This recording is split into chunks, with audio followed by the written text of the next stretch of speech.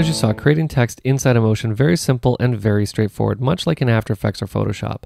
But let's talk about a little bit more of an advanced technique, and I'm talking about animating this text. Now, as soon as I say the word animating, most people immediately associate keyframes with that. But we're not going to be doing keyframing in this webinar. What we're going to do is we're going to use a different technique called behaviors. Behaviors are exclusive to Motion, and they're so simple to use. You're going to love them as soon as you see them. What we're going to do is we're going to navigate over to the library, and you're going to notice the very first category is, appropriately enough, behaviors. You're going to see that we have a whole bunch of different categories of behaviors inside of Motion. But obviously the two that are most relevant to us right now is text animation, of which there's only 4 behaviors in there. So we're going to leave that for just a second.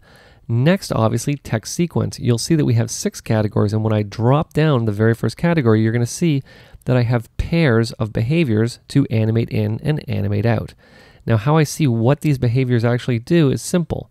I simply click on them, and you're going to notice up here in the upper left-hand corner, we now have a real-time preview of what this behavior is going to do. Great thing is that if you don't want to watch this animation constantly going to drive you crazy, what you can do is just simply pause it so you don't have to watch it all the time. Applying this behavior is very easy. I'm simply going to take it, I'm going to drag it over here right on top of my text, and as soon as I do, you're going to notice everything update in my timeline and my text disappear. Now you'll see my little animation up here is going again, so I'm just going to pause that, and you'll see that if I come over to my timeline, I can now simply hit play, and that behavior has been added to my text, just like that. Now what I'm going to do is I'm just going to shorten up my text here a little bit, because what I want to do is do a little bit of an animation out as well. So since we did an arrange in, let's do an arrange out. I'm simply going to take arrange out. I'm going to drag it over here onto my text.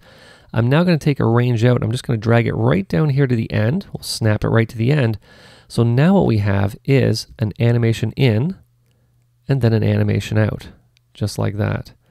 So you've now created a fairly complex text animation inside of Apple's Motion really in no time flat. This is why behaviors are the absolute key to your animating workflow. Why? Not only do they look great, but they're very quick to apply, and obviously everything plays back in real time.